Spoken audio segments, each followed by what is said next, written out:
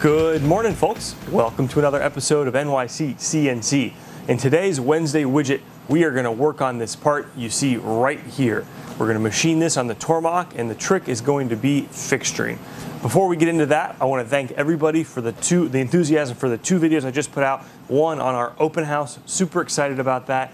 I'll update the website page, and I just updated it for information on the preferred hotel. You're of course welcome to stay anywhere, but I got a discounted room rate at the Comfort Inn in Zanesville, and it's well located for both getting to the shop and for food and dining in the highway. And the Garble CNC Shield. All my videos with Arduinos have been hits. I know that. I want to keep doing more of them on the automation and mixing CNC and Arduino, but it's awesome to see how many folks love the pen plotter. It's so easy to do. A number of folks picked up the little brackets that we're selling to make your own version of that linear rail, inexpensive machine. A lot of fun. I'm thinking already about turning that into a laser type machine or a scriber to trace out paper for masks and stencils. So much cool things to come of that. But let's dive into this part. It's going to be a great part. We're going to create it from scratch in SolidWorks. Nothing too hard there, but a lot of folks have asked for SolidWorks type tutorials. Then we're going to machine it in SprutCAM. Nothing tricky, except we're going to tab this part, and that's where that's the real takeaway from this lesson, is not only how to efficiently tab it, but then we're going to fixture it actually in the vise in the Tormach, which is again an easy way, in my opinion, of doing this real quick without having to tear down your table. And then the ringer is going to be at the end, how we easily get rid of the real little tab remnants and have them look real good. So let's dive right in, folks. Okay, so here's the part, and just a quick reference, it's a 2.75-inch OD wheel, and the ringer is we've got this radius on the edge here, which would mean it would be difficult to machine this and fixture it or hold it down with a toe clamp or strap clamp as you traditionally would. So like I said, we're going to machine this and tab it. So let's create the part from scratch. I might reference back to the existing one if I want to look at something, but the idea is to show, hopefully, if I don't eat my words here, how easy I think SolidWorks is to do this. Oops. As I say that, as I select the wrong face here, folks, sorry. Front plane I wanted, and then click on normal to the front plane, and we'll radius this as 2.75, and we'll go ahead and make the inner hub here as well, which again can be whatever we really want. There's no point to this part specifically, it's just for fun. Extrude to 0.125, and boom. So now we've got our rough shape. Let's go ahead and add that fillet on the edge. Now the only end mill I've got that I really like for this, which I'll show you later, is a 2mm, and so that's about a 787 radius, like so, and there we go. Okay, so now let's create those inner spokes. Now I've always considered myself very much a SolidWorks hack, folks, because the truth is I just kind of do what I need to do to get it done. So it is what it is. I tend to be pretty efficient. So we're going to create a box, and we'll say it's 0.125, and then we'll just mirror this across this line. Oops, entities mirror, and we'll mirror it about that line. And then that'll give us our spoke diameter. Now that looks a little bit too much. Let's do 0.062. Yeah, let's do 0.1 just for fun. Okay. And so what we'll do is the same thing over here. I bet these SolidWorks experts right now are cringing at how I'm doing this, but again, I get it done. Mirror about that line, and then what we'll do is I'll do a center point arc.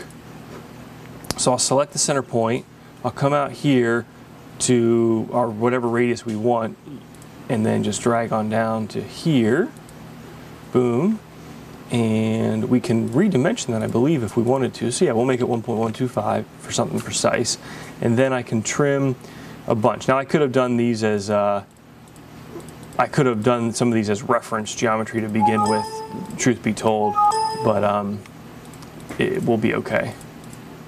Boom. Oops, wanted that one.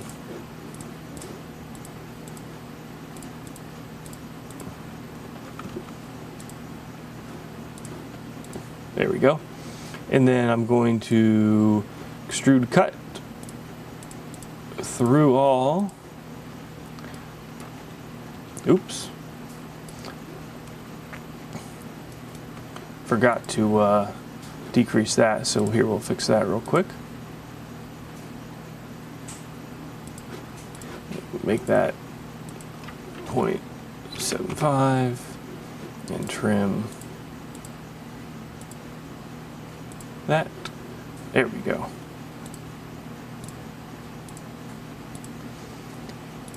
Extrude cut.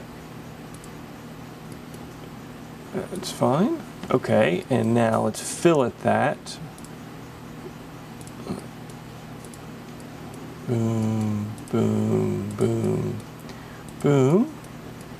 What's that radius? We'll go point. We'll come in there with a probably like a 3/16. So 0.1 will be enough to machine those with a 3/16. Looks good. Let's chamfer them, make them look nice too. Oops. There we go. 0.02. Okay. And then we can just do a linear, circular pattern they call it now, I guess. I thought it was linear before. And we'll just do 4 of them, and it's equal spacing, so let's see here. We obviously need to select everything, including the chamfer. Usually it, I think I got something wrong here. Let's try that again. Circular pattern, about that, and then we'll do 4, and the features and faces. There we go. That looks right. Boom, boom, boom. So there's the majority of our spoke. Now if we toggle back, I had made the pockets smaller for some text down here. I think that's the only big difference. Smaller inner circle, which by the way also chamfered. So let's just go ahead and change that. That's how easy. This is a intentional dig at the folks who don't have parametric CAD in a half joking manner. I could not begin to live without it. So if I don't know which one this is, I can just double click on that wall. Usually, hold on. Why is that doing that? Well, that tells me what it is over here. Edit that sketch. We'll make this 0.25. Okay, and actually, you know what? No, we'll make that 0.375. And let's reduce the outside radius of that spoke. So again, that shows me it's this one, and we'll change that to 0.95 maybe? No, more than that. 1.05. We're just having fun here, folks. Yeah, that looks good. Now, the way I put the text down here isn't crazy scientific, but it works. So let's go to Sketch, little text guy here. But before we do that, let's go to Insert, Reference Geometry. No, I lied. Sorry. Again, why I'm a hack. Let's go to Center Point Arc, sketch on that plane, choose my center dot, and we'll come over here and we're going to create, what we're going to create is the bottom line for the text. And so we'll start at about here, and we can reference this later. Now, someone please tell me how to do this the right way. I want to have it end at about the same Y height on the other side. So the way I sometimes do that is I go normal 2 on the view here, and then I drag my part up like so. Now let's insert that again. I'll start it like here, and then what I'll do is sometimes I'll try to hold down Control and the mouse wheel, which lets me scroll up, and I'll actually line up the blue line with the top here. Oop. Now I've done it. Boom.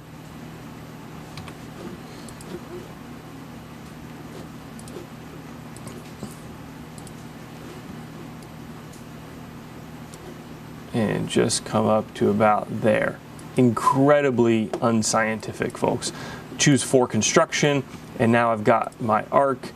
Now, when I go to text, I can type in Wednesday widget. I can spell Wednesday correctly. It'll be fun too because we'll actually do some engraving. I like to use, let's use the font I use on some of my videos, which is OCR. And let's see what 0.15 on height looks like. And if we center it, that gets us centered. And are we cutting into, no, I think that's okay. Now click OK. Now I think if we go ahead and edit this sketch, we should be able to move that text a hair lower by doing 0.27. Yeah, exactly. So we want to get that G and the Y up a hair because that's the lowest point. So 1.25 works for me. So you get the idea roughly how to do some crude text work. So we'll extrude, cut the Wednesday widget text. That'll make it easier to deal with in CAM. 0.004 is fine. Now, we need to make some strap clamps for this part. But John, I thought you said we weren't going to use strap clamps. Everybody just calm down. Front plane, just little guys. We'll say 1/8 of an inch. Whoops. We'll make them 3/16 actually. And we'll extrude them down, doesn't really matter. And we'll save that as strap clamp. You can see I've already made this ahead of time. Now, new assembly. And what we're going to do is put in the wheel from the video. That's the part here.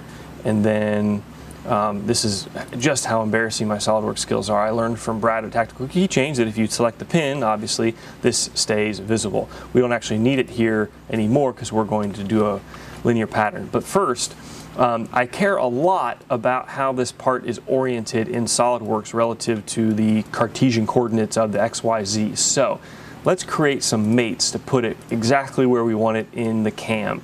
So what we're going to do, actually first I think we're going to have to put in, probably is a way to get by this without doing this, but reference geometry axis. And we're going to create what would effectively be the Z axis. So we'll do that at the intersection of the top and right plane, I think. Yes.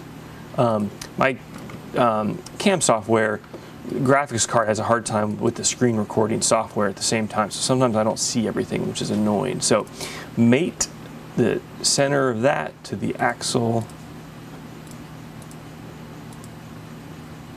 Why didn't that? Oh, you know what? Sorry. The first part you put in is always fixed, so you got to right click, float that. Mate this to our axis. There we go. And then we want to mate the top would be Z0, so I'll mate that to, should be the front plane. I can't see it, but yeah, there we go. That works, and that's all we need, except I want this rotated just like so, so when we machine it you can read the text. So what we'll do is we'll make that and this plane parallel, and that should force it to be square. Perfect. Now while we're in the mates, I'll take my clamp and I'll put it right over this. That's fine, and let's drag it to, okay, we can get out of the mates. Drag it to about there. Right click, and I'm going to fix that, and then I'll do a circular pattern around any of the circles. Works. 4 of them, and equal spacing. Actually, you know what? Let's try if we can get away with 3, like so. We'll see if that works. So, let's see here. Is that going to bite me? No, we can work around that.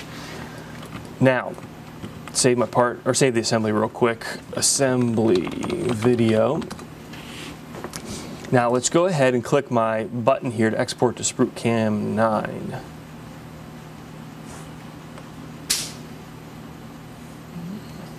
Now, if you look, we are centered exactly how I want, which is great. Although, because we imported them all at once, you'd be okay if you weren't, but I think it's much easier, especially if you need to re-import stuff from SolidWorks. You can basically do so and ensure it's in the right orientation without having to use the transform and figure out where it goes. So the first thing we're going to do is we're going to move these 3 clamps from the part into fixtures. So all I got to do is, I think I can just drag this way. Fixtures, fixtures, fixtures. So if we go into fixtures, they're probably all nested, doesn't really matter. Like so. Okay, now I can turn them off, I don't want to see them. And let's dive into the cam. Here's what a dork I am. I love this stuff. Like, it gets me so excited when I think of, you know, a toolpath I like, or that I think I can get a program to work. It's stupid. So, roughing waterline, select, am I not going to be able to, that pisses me off. Well, you know, actually you can select the curves, I think. Oops. And let's see if that works. Job zone? We'll see. Let's see here. For me, 31 is a 1/4 inch 2-flute end mill. We'll run that 5100 and we'll go 15. We definitely want the spiral. We'll come in 0.07 to 0.05 radius. We're going to go all the way down. We might want to go down a hair further, actually, just to make sure. We'll do it one pass, you know what? And we'll just do a little bit thinner width of cuts. Say 30%, should not have a problem handling it. Climb it. We don't need a finish cut. I bet it'll be acceptable as is. Actually, you know what? Well, we're going to want to do that anyway because of, that did work, great. We're going to want to leave a little bit of stock to come in with the 3/16 to clean up. So we'll do a 10 thou, and what we'll do is finishing 2D contouring and curve, and then we'll come in with, for me, it's tool 21, which is a 1/8. Actually, you know what? You can just type in 3/16. I'm training Jared up in SprutCAM now, and he loves that you can put in fractions instead of the nominal diameter. 5100. We can go pretty quick because it's just a skim cut. 0.13, 1 cut, and we'll do nothing there. All I need to do. God, I wish SprutCAM didn't start things in the corner like that. Easy to fix, but just seems silly. A little bit of a ramp in. Let's save it before we do something stupid and forget. And let's render that and see what we get. It should have a nice spiral in. Looks good.